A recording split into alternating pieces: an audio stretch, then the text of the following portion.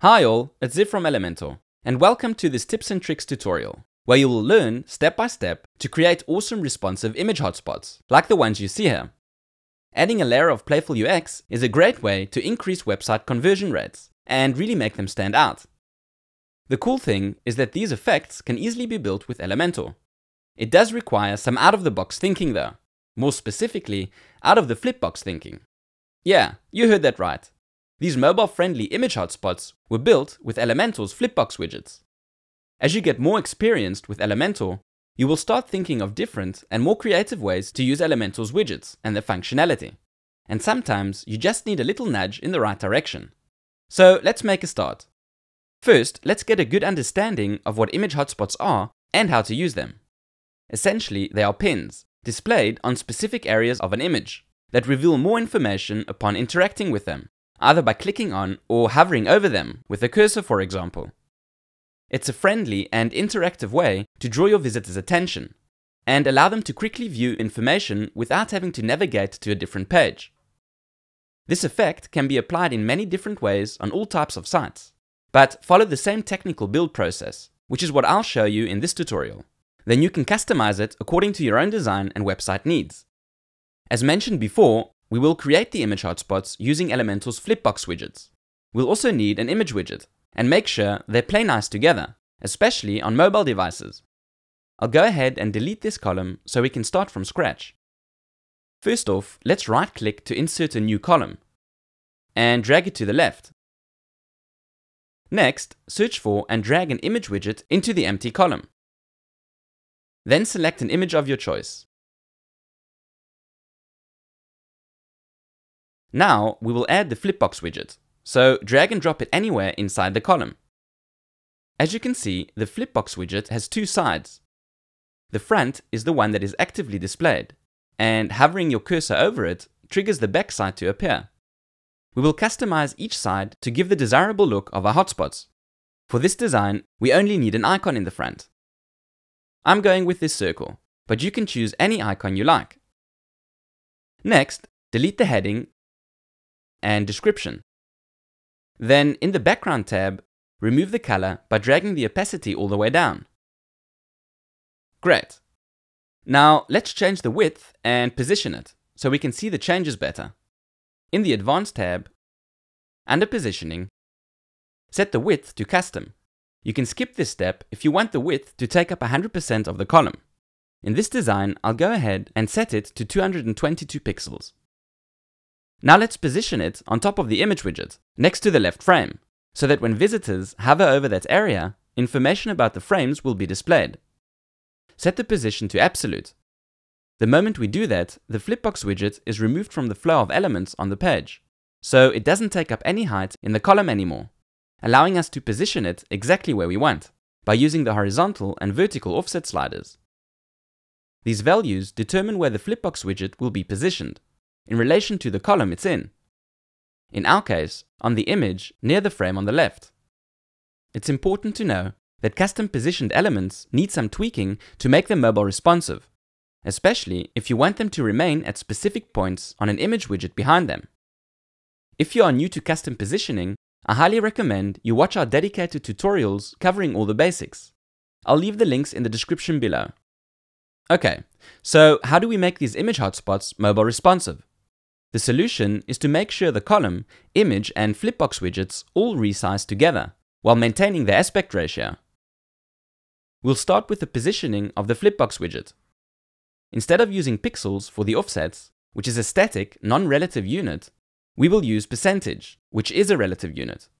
This way it will be positioned relative to the column's changing width and height on mobile devices, which will help maintain the aspect ratio. Let's see how that works. I'll go ahead and set the offset units to percentages. You can either manually drag the widget to the place you like, or use the offset sliders till you find the perfect position. Here is great for my design. Before we check it out on tablet and mobile, I'll go ahead and style the back of the flipbox. Go to Content, and in the back dropdown, we will add the information that will be displayed when visitors hover over the icon. I'll go ahead and type some info about the frames. And because we won't need a button for this design, I'll go ahead and remove it by deleting its text. You can leave it, of course, and add a link to a product, for example. Next, in background, set the color to white. Then in style, I'll make the icon size a bit smaller. Then in the back drop-down, I'll set the spacing to 10. And change both the title and description's text color to black.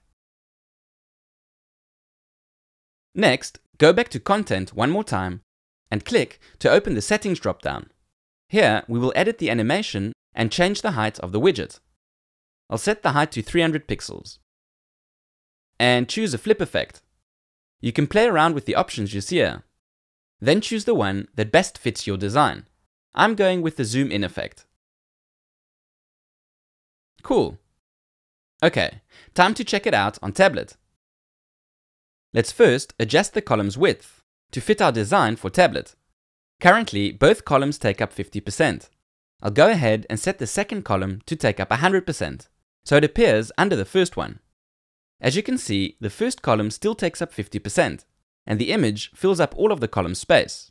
But pay attention that in this specific design, the image's orientation is portrait.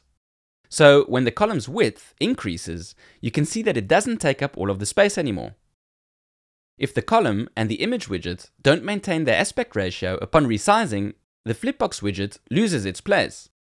This happens because the position of the flipbox widget is in relation to the column, and not the image. Therefore, for this to work, always make sure the image takes up the full width and height of the column. Using an image in landscape will make this easier. So with that in mind, I'll slightly increase the width to suit my design, while making sure the image still takes up all of the column space. Great! Now, the only thing left to do is find a way to position this column in the center. Here's another simple trick for you. Go to the column settings, and in Advanced, click on Custom CSS. Here, we will set the column's margin to auto, which means it will automatically align itself to the center. First type selector, then open and close brackets, and inside type margin auto. This simple trick helps position a column within a section when it isn't set to take up 100% of the width. Okay, works perfectly. Let's check it out on mobile as well. We can see that the icon is still pretty close to its original position, but not quite in the same place. This happens because both the column and the image now resize together according to the different screen sizes. But the hotspot, although its offsets are in percentage, not yet. We can give it a custom width and height to help maintain its original position. In our case, just the height will do the trick. In Settings, set the height to 150 pixels. Great! Another cool thing you can do to draw your visitors' attention and increase engagement is add motion effects to your image hotspots that are either triggered on scroll or mouse movement. Go to the Advanced tab, and under Motion Effects, toggle Mouse Effects to On. Then click to set the mouse track effect. I'll leave the direction to opposite, which will move the flipbox in the opposite direction of the mouse movement. And I'll drag the speed to 0.3 to create a subtle effect. Okay, great. Our image hotspot is ready. Let's add a couple more. I'll go ahead and duplicate the flipbox widget. Adjust its position to fit my design, and change the motion effect to direct to make it more distinctive. Then back in Content, I'll change the text.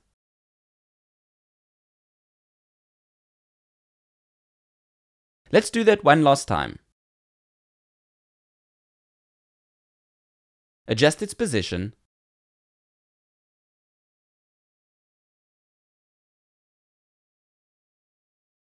and change the text.